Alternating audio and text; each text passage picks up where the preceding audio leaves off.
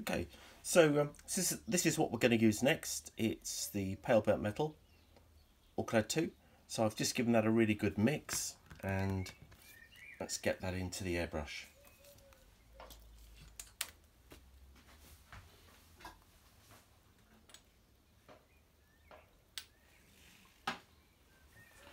It's not too much in there. Get my fingers off the surface if we can. So really the point here is just to try and create a bit more of this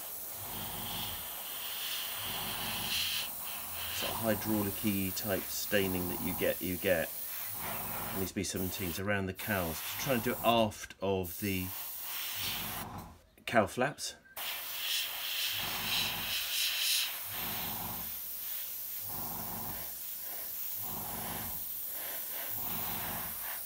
Just generally sort of just staining a bit more.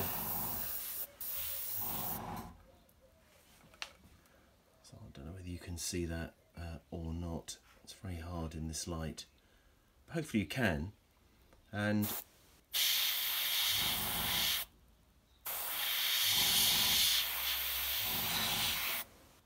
there's more grubbiness to go on yet, but it's just beginning to kind of build that up a little bit.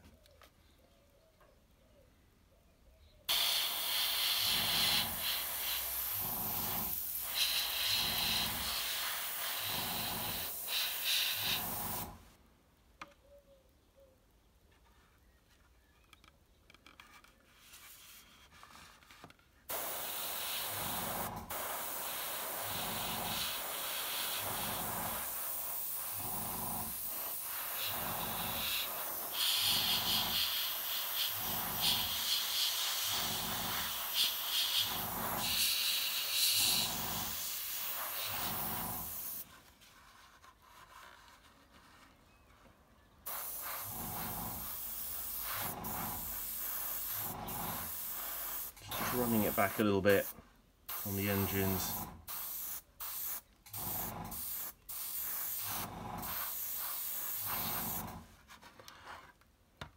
So there we are. So in terms of the pale burnt metal, that's kind of enough, I think, for the upper surfaces. So hopefully you can pick that up on the film. So I say it's not excessive at all. It's just about trying to change and now vary and mix up the different metallic tones and the staining and all the rest of it that you get on these aircraft, so that ultimately you get something that looks more realistic.